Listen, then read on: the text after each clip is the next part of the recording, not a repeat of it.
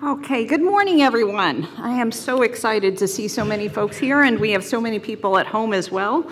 I'm going to give an update, and we're going to be following this with a panel discussion in which I'm going to be joined by many of my colleagues that are the scientists doing a lot of hard work behind the scenes. And then this afternoon, we're also going to be having some small group sessions for those of you here in person. So you're going to have plenty of time to ask questions. And of course, you can grab any of us out and about as we're here through the meeting.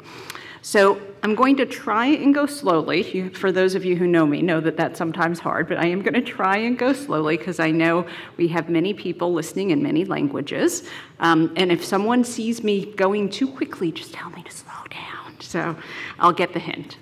As we're doing this, I'm also joined behind the scenes by many of my colleagues at something that we call Simon Searchlight, and I'll explain that a little bit, but many of you have been the data that I'm going to show today. So in other words, these are your data, these are your answers, and it's by putting it all together that I think we can understand how to be able to take care of our young people going forward. So just to show you a little bit behind the scenes, this is the team that's behind the scenes working every day to be able to gather the data and distribute the de-identified data. So none of the information that you gives us has anyone's name associated with it. No one knows who you are, but yet you can be able to get armies of scientists working for you by putting this together. So as we do this, I'll show you in a second, but it is clear to me that we are just at the beginning of understanding Jordan's syndrome. So in other words, I think we've learned a lot, but our young people are still young, and we need to know and understand what this is like over the entire life course, because our young people have a long time to come. And so as we're doing this, we're trying to, through meetings like this, share our experiences to know what's working, maybe what's not working, and be able to do more of the what's working. And so I encourage you, grab us and tell us about your experiences in case we're not asking the right questions, because we're asking the things that we think about, but we don't think of everything, and it's really you all as Dr. Mom, Dr. Dad, Dr. Grandma, Dr. Grandpa, who know the questions that we should be asking. Okay. As we do this, many of you have been doing this online, some of it by telephone, and we have tried to build in so that people around the world can do this in the language that they're comfortable with. I will admit that we don't have every language so far, but we are trying very hard to come out language by language with the ones that we're seeing most commonly. You will also see, and many of you have already been part of it this morning, that upstairs from us, we're also collecting blood samples. And we're collecting those blood samples, again, for those researchers you're going to hear about, because that way we can study your family member in the laboratory. It gives us the ability, without having to go back to you repeatedly over time, and being able to make sure that you're represented, because everyone is not the same, as you know from looking around at this meeting, and we need to make sure everyone is represented as much as we can.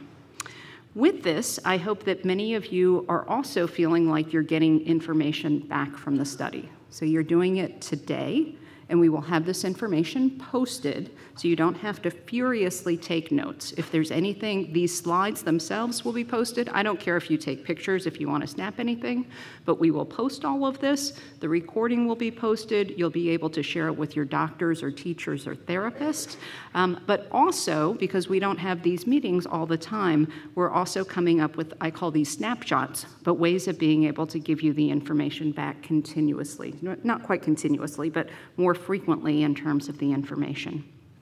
As we do this, one of the things I mentioned, the donating the blood samples, today has been really important for many of you who are from Europe or outside the United States, because especially with COVID, it's been difficult to be able to get those blood samples from afar. So I especially thank those of you who are outside the United States, because we, again, want to make this an international effort.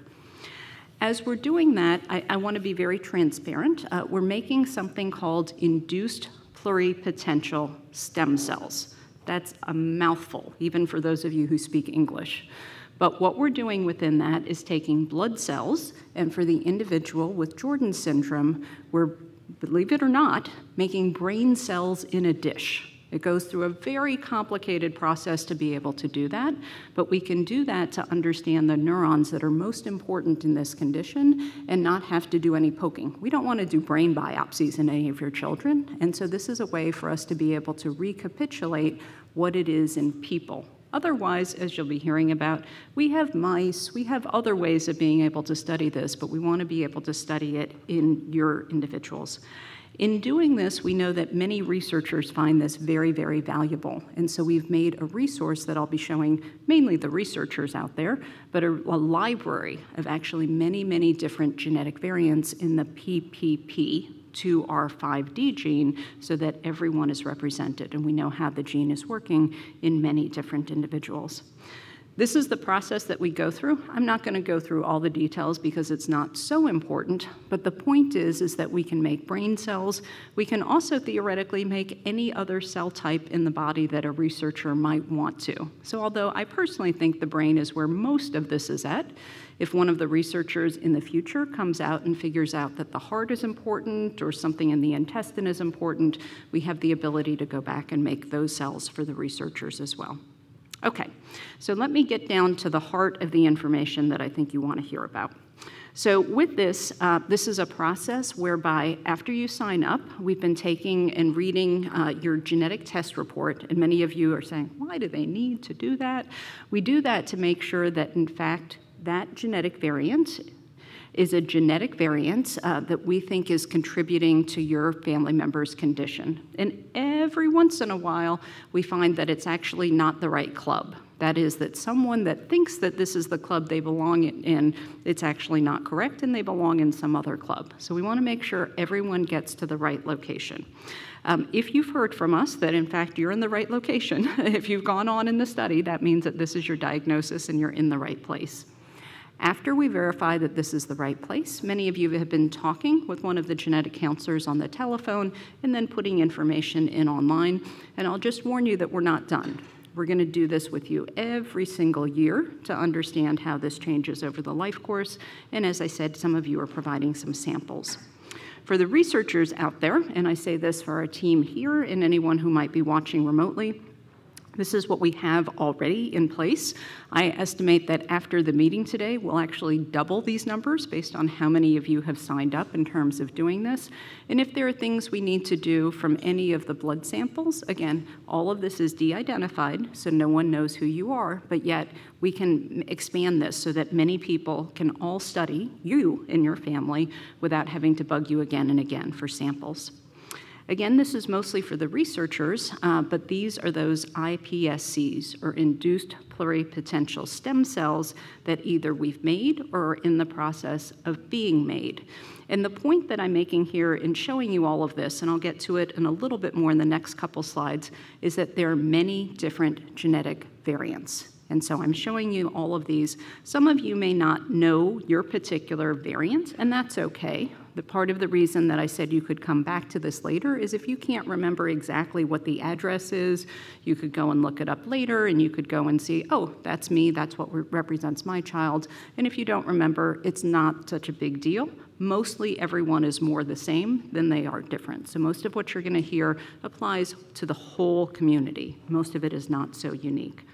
I'll also say to the researchers, just an open invitation that if there's anything we've missed in terms of what you need, certainly just send me an email, let me know, and we'll be glad to make sure that it's represented.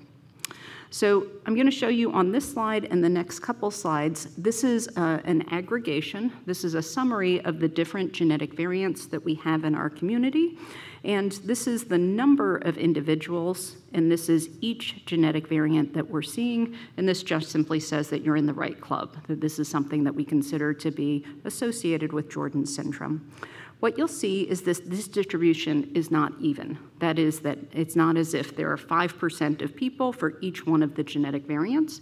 In fact, and I'm sorry, my eyes are getting old, what you'll see is that most people have a certain number of variations that we see clustered within this region, and that's not a coincidence. We know that there are particular reasons why we see that. This is just a visual representation of the same thing to show on a stick figure, on a one-dimensional way of looking at this, where the genetic variants are located. And I will point out that there are a few, not very many, but these ones in yellow below the line are people who registered with us that at the end of the day, we're not sure that's the right club. So just to give you a visual image, most people do come in the right club, and we verify that information, but there are a few that are different. Importantly, though, and I will say that this has been in part due to the amazing work of our research team, we have a much better sense now of the three-dimensional structure of the protein. And this might not seem like a big deal, but it really is a lot of hard work to be able to see exactly what that protein looks like. And now that we can see that, we know that most of the genetic variants that we see in our group are actually clustered in three-dimensional location in a very specific place. And this specific place is at the catalytic site of what we call the phosphatase. So this particular gene is a protein. It makes a protein, which is responsible for taking phosphate groups off of other proteins and regulating those other proteins. So it kind of acts as a conductor for an orchestra, and it's like adjusting the volume is the way I think about it. But it's adjusting the volume on the entire orchestra. The woodwinds, the brass, the percussion, it's coordinating all of those activities. And this is the spot where it does its business, and it looks like these particular genetic variants that are very close to that may be having an effect on the volume adjustment of what goes on in the orchestra. And so it's something that the research team has been working very hard, even the last few days, putting their heads together, sort of duking it out in terms of trying to figure out what are the important experiments to figure out what are the most important instruments in the orchestra, how are they having their effect, and how might we do something to be able to compensate for those differences that we see in your children based on that one single small, very small genetic variant, but that has an important difference in terms of how those other proteins are regulated and ultimately how the brain is working. And so this is something we haven't completely figured out yet, but again, we've got a bunch of really smart people here and at home working on this. Okay, so let me get down to some of the news I hope you can think about in your day-to-day lives. So I want to start by saying all of the amazing things about our young people, and I do really want to emphasize the amazing things. I have to admit that I get no more joy than coming to the meeting and watching everyone dancing and singing and celebrating together, and that's really the sense that we get in terms of what you've told us about our young people. They're happy, they're smiling, for the most part, right? Everyone can have a bad day, but for the most part, they are joyful individuals. They have an amazing positive energy. There are so many things that they love doing and that they love life as they're doing. Admittedly, there are some challenging behaviors every once in a while, for some of you more so than others, and I totally get that. And I also think there are probably some life transition points, some times in life where some of those behaviors can be more challenging, either because things are changing in their lives or because in some cases of things that are changing in their bodies, with puberty and with other changes, and so I think we're starting to see that as we look over time at what's happening to people. But I will say, and I'm going to come back to it in a little bit, about a quarter of our community has been diagnosed with autism, and I understand in terms of why people are diagnosed with autism, but I also want to emphasize that they are very positive and very social individuals who love being able to be loved and be able to give that love. And so let me also say that within this, I want you to understand that some people think of autism in one way, and I think our community's autism is a different type of autism in many ways. Okay, so as we're doing this, one other point that I'm going to make even more explicitly is from a health point of view, they are mostly healthy young people, and it doesn't look like that's changing. And so for those of you who are newer to the community, I want to give you that reassurance.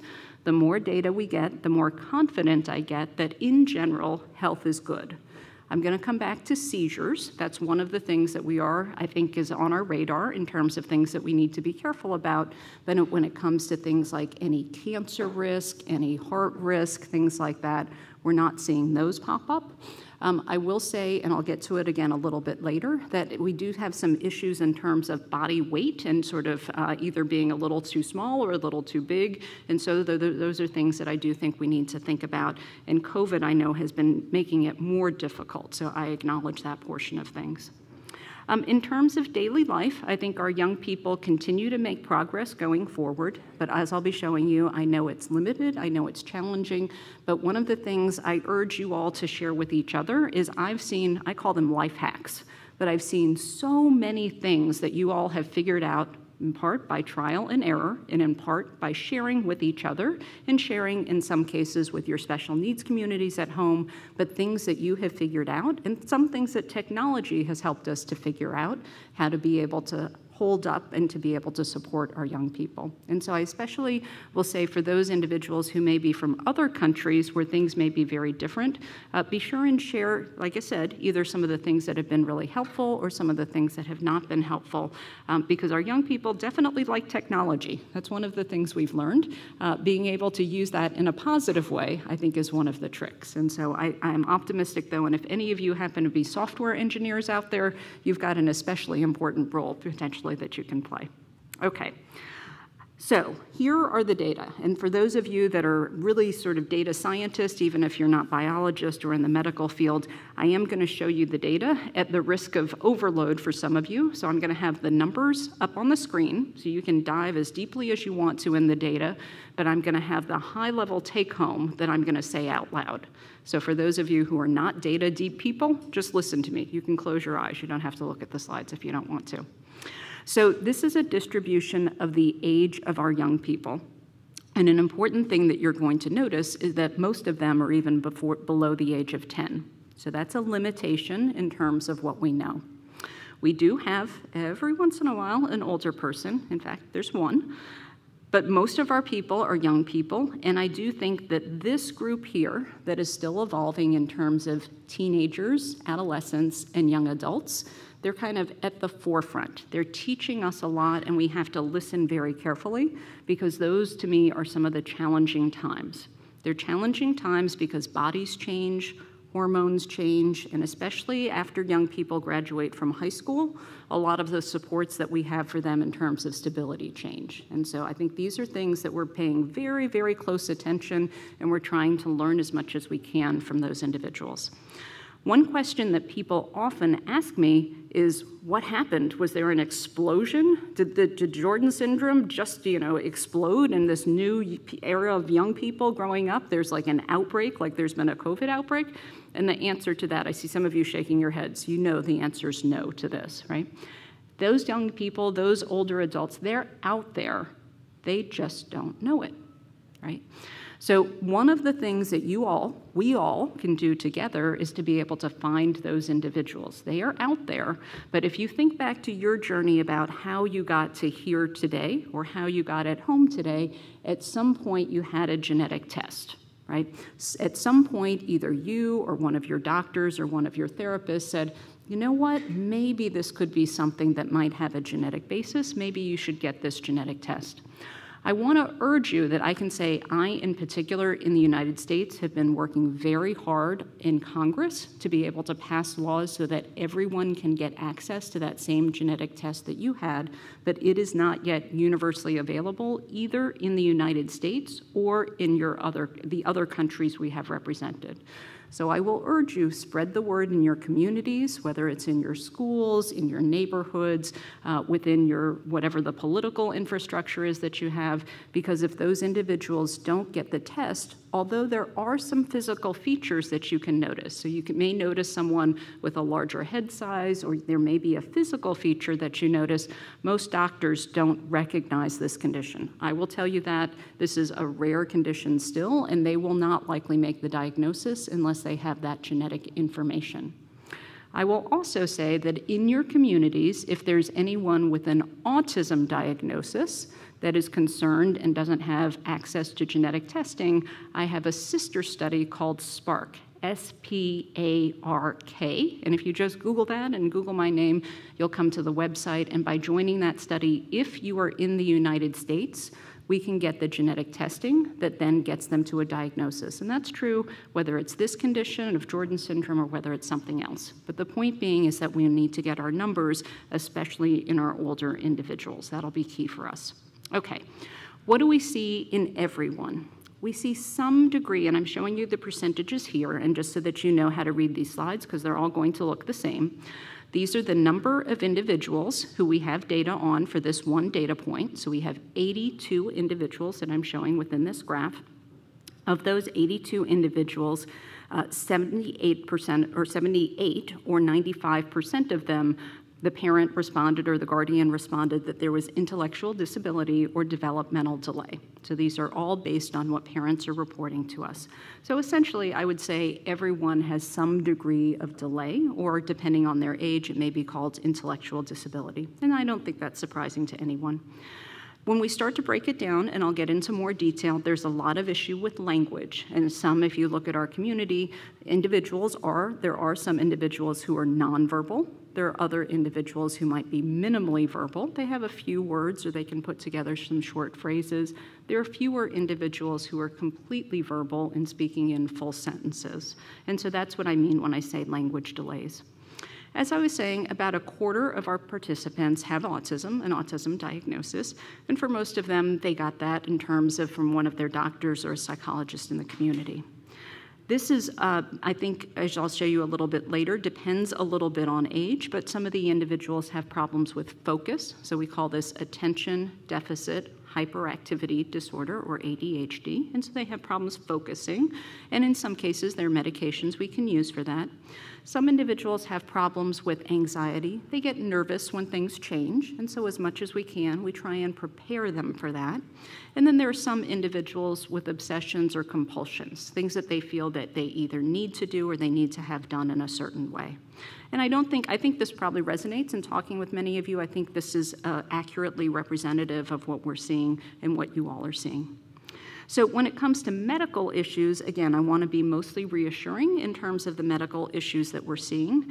Again, this is by the same 82 individuals, and this is showing you by percentages.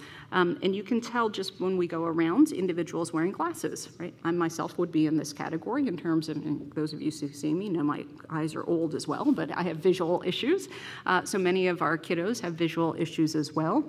I will say for some of them, they're changing a little bit over the life course. So it's not necessarily just glasses one time and done, and I know all of you know this, but just continuing to get the eyes checked up, because the eyes for them are obviously the windows into how they're perceiving the world, and we want them to be accurate. We don't want them to have trouble navigating what already is difficult for them to navigate. Other than that, we see some tummy troubles. So we see some gastrointestinal issues, and this can alternate. Sometimes it's diarrhea, sometimes it's constipation. It depends on the day, it depends on what we had for dinner. But those times often can be, they can't always tell us what's going on, but yet they feel it, and sometimes it comes out as behavioral issues. We can get more into it in the smaller group sessions, but just to acknowledge, I think this is part and parcel. I don't think this is coincidence. And this is something we see with many other neurodevelopmental orders as well. I'll get into the endocrine issues, but they can sometimes be smaller and sometimes be larger, and I think we've seen some changes, as I said, with COVID with that. Orthopedic issues I'll get into, and these other conditions I really would not worry about so much. And so some of these, although you'll see them, I'll talk about them one by one, but I don't want you to get nervous. They're not a huge issue. So neurologically, and for those of you who are working with our physical therapy team, I hope you had fun. I know they enjoyed working with many of you. One of the things they notice, and we notice, and you notice, is that the muscle tone is low. I think that's coming mostly centrally from the brain in terms of the signals that the brain gives to the muscles to work. We shall see if it's anything more than that, but I think it's mostly the brain. And again, many of you know, and many of the first tip-offs for you may have been brain size. So when your pediatrician was measuring head circumference, that's something that we see, and it's not coincidental. And we know based on the proteins that are regulated in the orchestra, we actually know some of those proteins that are involved that make the head size be larger. And so that makes sense to us scientifically about how these pieces go together.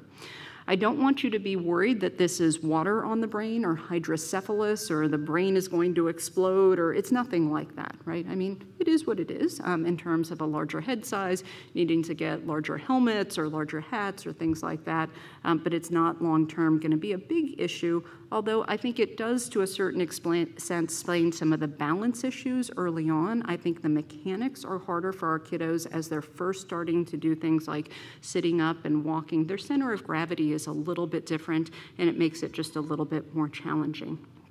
We also see issues in terms of coordination, and so you've been watching your children as they've been growing up and learning how to go up and down stairs and being able to coordinate, whether it's movement with their hands. It just takes a lot more practice, and it takes a lot more time in terms of repetition, but many times with adaptive equipment, with very patient therapists, with very patient parents, and doing those things over and over again, they will eventually come. So especially for those of you who have young children, I want to tell you, stick with it. I know it's hard, I know it's challenging, and I know on very long days it's just like you feel like throwing up your hands, but do stick with it. With this, individuals are not losing those skills. So I want to reassure you of that in terms of they don't always sort of have them down solid, but once they've got them down solid, we're not seeing them lose those skills that they're moving in terms of moving their bodies. Okay, seizures. If there's one thing that I think from a medical point of view we need to be a little bit more careful about, it's about seizures. And so for those of you who were here Thursday, Thursday and Friday, you'll notice that one of the things we did at this meeting specifically was to put those caps on some of the kiddos' heads and to be able to get electroencephalograms, or to be able to look at the brain waves. And we've identified this as a high priority item because of the seizures that we see in some individuals. For individuals, we're seeing this at different times. In different people, I'd say I am concerned that during adolescence, we're going to need to be careful. I'm not saying that everyone is going to have this issue. I don't think it's going to be everyone. I don't necessarily think that by genetic variant it's going to be the same. I'm expecting there's to be some differences, but mainly because there's something we can do. We can treat the seizures, we can get them under control. I want to make sure that we're not missing them. So I can't say that we've analyzed all of those EEG data yet. Believe me, we'll be doing it as soon as we get back to the mothership in terms of looking at this. And this is not meant to be a clinical EEG. So for those of you who did come and do the study, if there's something you're seeing in your child, a movement, a spacing out, a zoning out, any type of what we call generalized seizure where they're really shaking and you can see those shakes, you should not depend on our EEG here to diagnose that. You should talk to your doctors back at home. For those of you who may not be sure and you're a little reluctant, most of us have cell phones now where we can actually take a video. And I know in the heat of the moment, sometimes it's hard to do that, but if it's something that happens repeatedly and you're just not sure, are they just kind of out of it or is it really a seizure, I urge you to take a video if you can and share that with your doctor for us to actually see it. You know, the old saying, a picture is worth 1,000 words. It really is when it comes to something like this. And if you can kind of snap your kids out of it right away, it's much less likely that it's a real seizure. But do share that with individuals, with your doctors. I'm going to show you a little bit later, but in terms of medications, it does look like there's several different medications that work, and so with that, we want to get those seizures under control. Otherwise, uncontrolled seizures definitely interfere with brain function and with learning, and so we want to get those under control if they're an issue. The reason I put the seizure types here, and I don't expect you to be an epileptologist and know each one of these different types, but the take-home message for your doctors is there are many different types of seizures that are associated with this condition. And so they have to be on the lookout for anything that could be just something very subtle, like a little twitch of the body, to a full-blown what we call grand mal or tonic-clonic seizure. So it's the full spectrum of that we can see, and it's really helpful if they can get a video EEG. If the seizures are frequent enough that they can capture the brain waves at the same time they're literally watching what your child is doing, with you pushing a button and being able to say, this is right now, this is the time that I'm worried about, this is what I'm seeing, what do you see in the brain waves at the same time? Being able to put all three of those pieces of information together can be very helpful to either reassure you that what you're seeing is just a behavior but not a seizure, or in fact something that needs to be treated. So I spent a little time on this one because again, it's an important point if there's something you're worried about. I do want you to go home and talk to your doctors about this. Otherwise, in terms of the vision, there are all sorts of things, again, that we can see with the vision. Sometimes it's cross eyes or lazy eyes. Sometimes that might need either patching or surgery. Sometimes it's a matter of glasses, and again, over time, needing to change a prescription perhaps on the glasses. But I will tell you, if you don't go already, a special needs pediatric ophthalmologist can be worth their weight in gold, in the sense that it's hard to be able for our young people to see what they're seeing, and so you need someone who can both take care of a child with special needs and know how to be able to see how they're seeing with that. With this, though, this is oftentimes remediable. So in other words, there's something we can do about it, and so we don't, every one of those things I'm emphasizing, if this is news we can use because there's something we can do, we don't want to miss it. That's kind of the combination that we're trying to do as we're going forward. Again, as we do this, one of the things that we see, and this changes a little bit over the life course, is what is oftentimes early individuals who are having trouble growing. Trouble because sometimes it's the mechanics of feeding, the sucking, the swallowing, the throwing up and regurgitating when they're little ones can be a bigger issue, and so they may have trouble both gaining weight as well as growing taller. They do tend, our young people do tend to be on the shorter side. So I'm not talking teeny tiny, but they do tend to be on the shorter side. So I don't want you to have a panic attack when you see that. One of my goals is that eventually we will have a growth curve specifically for Jordan syndrome. By putting all of our data together over time, we'll be able to say, this is what normal, all of you go to the, or many of you go to the pediatrician and they plot out and they say, and they look at a quote unquote normal growth curve, and then they say that, oh, but your child, they're not quite, they're below the curve or they're at the 10th percentile. What we really need is something that's specific for Jordan syndrome. So we know for our community, is this what we expect for our community or not? So stay tuned. That's one of our goals, to be able to get there and have them specifically for males and females as we're doing that. We don't have enough yet to be able to do that, but we're getting there. Another thing, though, that is starting to emerge, and I would say starting based on, in some cases, medications that we're using, in some cases based on COVID and being stuck at home and not being able to do usual sort of activities, and in some cases, I think it's actually based on the way the brain perceives hunger, and in terms of some behavioral issues. Some individuals may have challenges in terms of tending to gain more weight. This is something that I don't know this for a fact, but I can tell you scientifically we're paying very close attention to this, because part of this orchestra conductor we're not worried about, but what we're noticing is that it may have effects also in what we call metabolism. So it may affect the way the body is processing foods, in the way that it's distributing small molecules of energy, and so we're paying very close attention to see, is there problems in terms of weight gain? Will that perhaps lead to problems with diabetes? I don't know, so I'm not saying for sure that it is. But when we think long-term about health issues, we want to keep our young people on a trajectory towards a life of health. And as we're doing that, we want to minimize risk of things like diabetes or heart disease, and so we're watching that very carefully. So stay tuned in terms of that. Okay. I put this up in terms of medications because to me this is a sign of how serious a condition is. If it was serious enough that you felt that you needed to use a medication, then it sort of comes up on my radar as serious enough to think about. And then as I'll get to, the next thing we're looking at is not just that you use a medication for something like sleep or seizures, but what medications are you using and what ones seem to be working and what ones seem not to be working. And so within this, one thing I will say is sleep is something that's really important. And you all know this. When you get a good night's sleep, you just feel better the next day, right? You're fresh. You're more able to, just feel good, behave well, learn better. And so sleep is kind of a foundational thing for me for our kiddos as they're going to school and as they're learning things. Because of that, I am concerned that not everyone is getting a good night's sleep. And so within this, I do think it's something important. I'm going to plant a seed that one of the things I would like us to be able to do in the future is some monitoring at home. So when you're sleeping in your own bed, when you're sleeping up here in the hotel, I know it's not a regular night's sleep. So we'll probably want to do this when you're at home, but being able to actually gather data to be able to know how are individuals doing when they're getting a good night's sleep.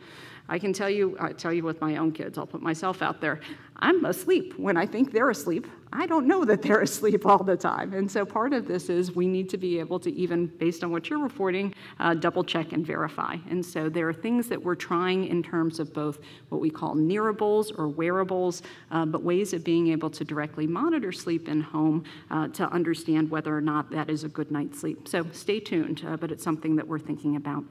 There are also certain things that are challenging behaviors, and I know some of you have been talking about and will continue talking about through the weekend about some challenging behaviors, aggressions, outbursts, things that may be tantrums. Sometimes in the little ones, it's easier to manage. One of the things I am concerned is that as some of our young people are getting just physically bigger and older, some of those tantrums and outbursts become a little more difficult to manage. And when you're out and about, it becomes, for some individuals, even more difficult. And I don't want it to be something where you don't go out and about because you're worried about those behaviors. And so that's something I think we need to, as a community, continue to keep an eye on. Because of that, some folks are using even things like sedatives or something to take the edge off of things, and we're also starting to notice people using cannabidiols, so medical marijuana basically, or something in terms of being able to control some of those challenging behaviors, in some cases for seizure medications, but we are starting to notice that.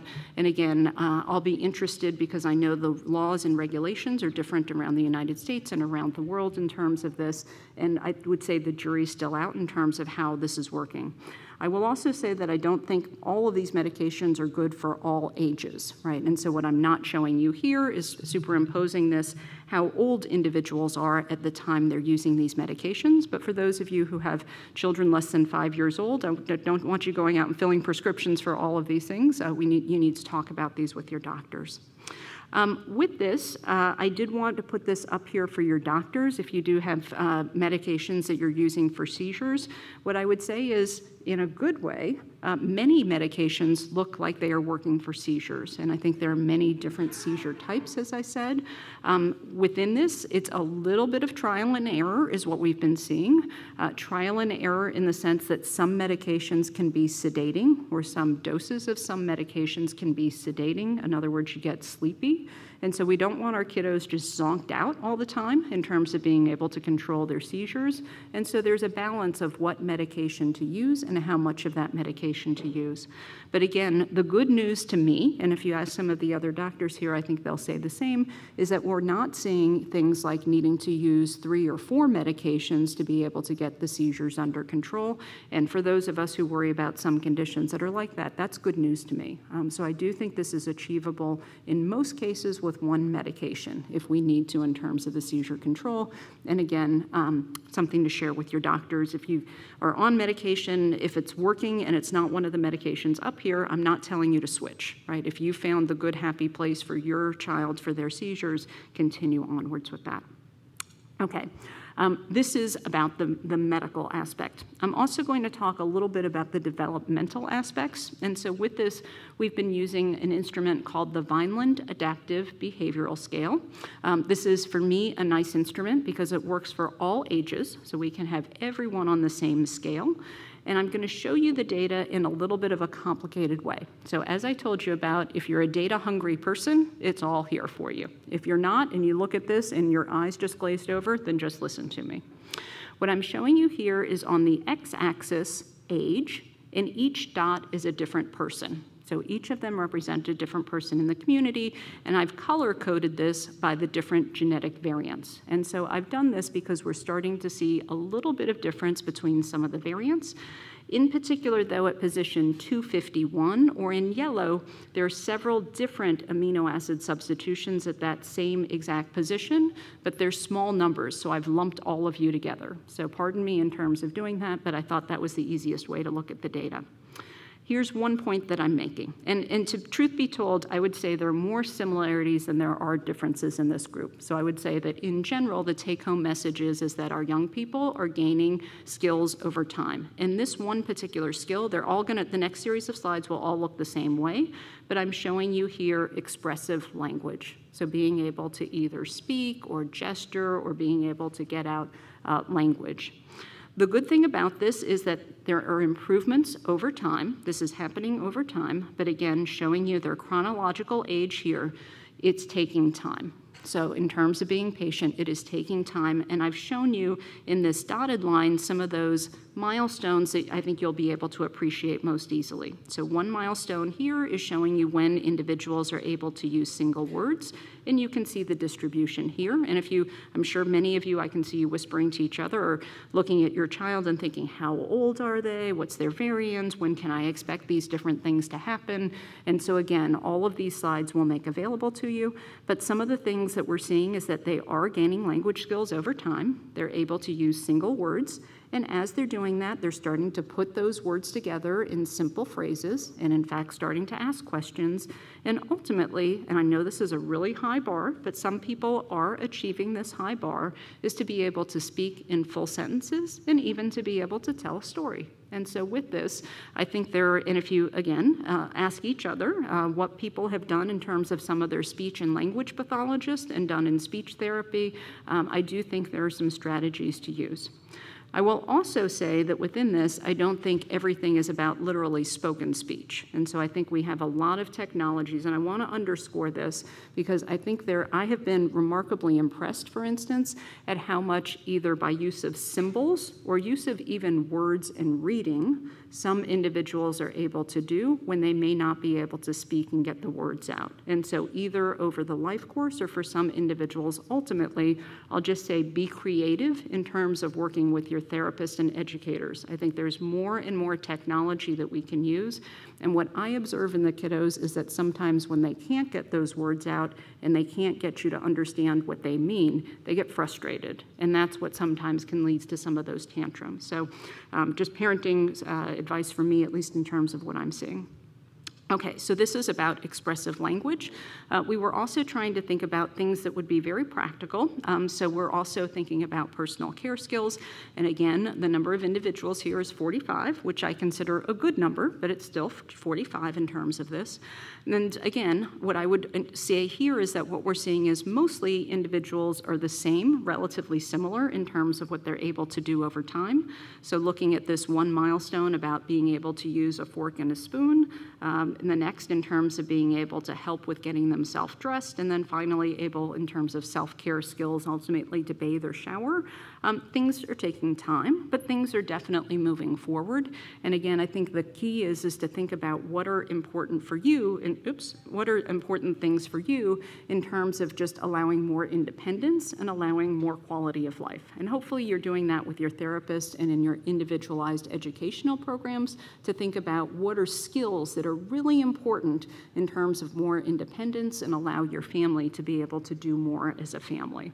But the good news is these things are coming up over time. I'll also say adaptive equipment can be incredible. And so even simple things like, I have to say, so some of you know I'm a pediatrician. When I was growing up, you tied your shoes, right? And we didn't have anything else except shoelaces that tied, right? And if you look at now, the good thing is I can go to Target and I can get shoes for kiddos that either slip on or with Velcro or with other things where we don't have to be able to tie shoelaces. And so it's just one silly little example, but my point is that there's a lot in terms of even very accessible adaptive equipment. And for some of you that know, increasingly you can order those things online. And so again, I urge you to share with each other when you find something that's really magical in terms of being able to help with something that's just a really everyday challenge. Sometimes those things can be relatively easily solved. And it doesn't take a scientist like me, it takes a Dr. Mom and a Dr. Dad like you to be able to do that. Okay.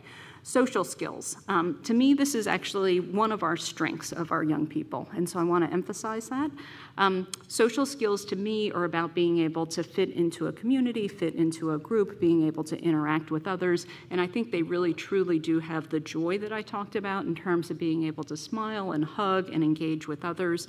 And I do think things that help them in terms of being able to reciprocate. So things that are social skills in terms of even learning to wave hello and goodbye, being able to do things that engage other people in the community, I think also helps them to feel like they have a community of people that surround them and love them and continue to watch out for them. And so that's why I think some of these social skills end up being especially helpful and valuable. Oops. In terms of gross motor skills, so things like running, walking, going up and down stairs, again, we're making progress in terms of this. I'm not so concerned necessarily that they're riding a bike in terms of being able to do this, so just in terms of quality of life, but doing things safely is really important. And so all of those skills in terms of safety in daily life, I think are important. And to me, the good thing is in terms of mobility and independence and going up and down stairs, those are the types of things that we've been focusing on. Okay, I know we're at 10 o'clock for those of you watching time. I'm conscious of this, but I'm going to take just a little bit more time.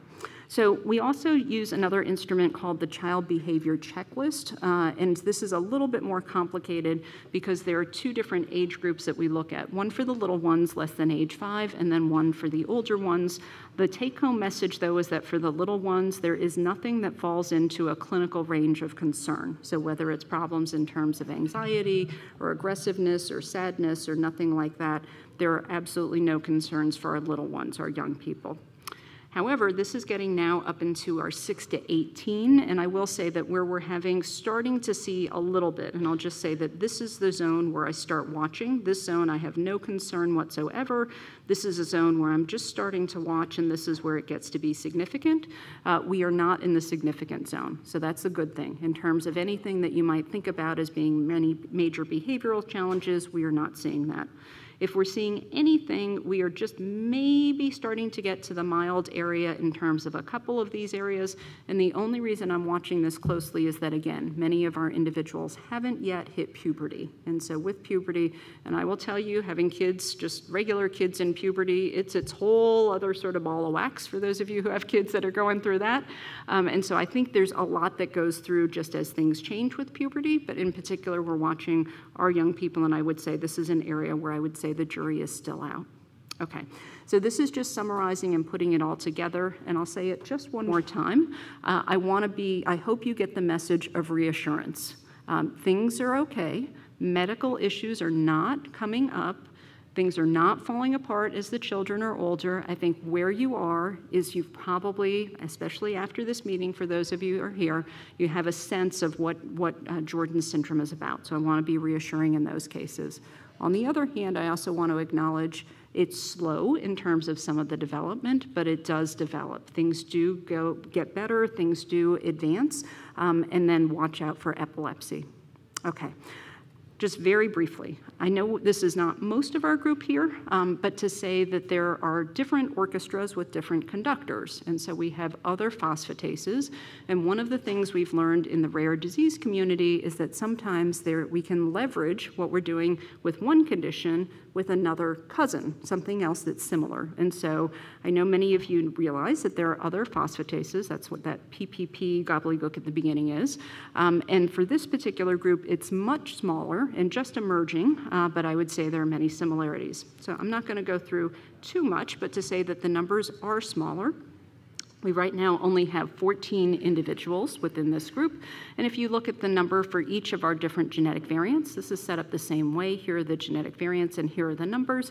We're really in a land of onesies and twosies. So it's, again, not that we're going to be there forever, but we do have small numbers now.